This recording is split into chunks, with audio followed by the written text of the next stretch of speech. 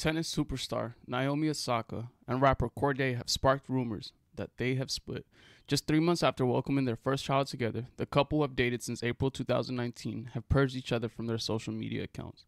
The four-time Grand Slam champion and her rapper boyfriend welcomed baby girl Shy in July.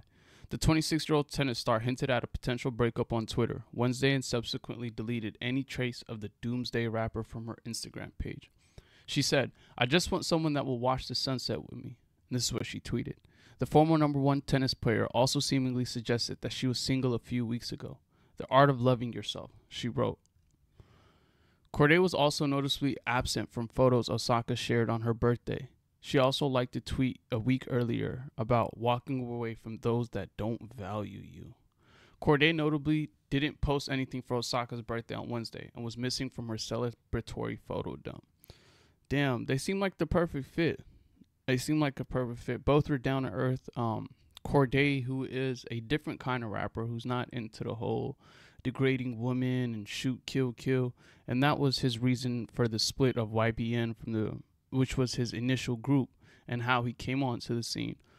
But I wonder what it was that probably would have broke them up, being that they're both not in the headlines for scandals or drama like most rappers are, and athletes are hindered with scandals as well. So it's not something that is unordinary for her feel. But I just wondered, they just brought a baby in April, which is like less than 6-7 months ago, and it seemed like they were a perfect fit. They're both, I'm saying this just because they're both light skinned, but they seem like they were both down to earth. They both vibrated on the same frequency.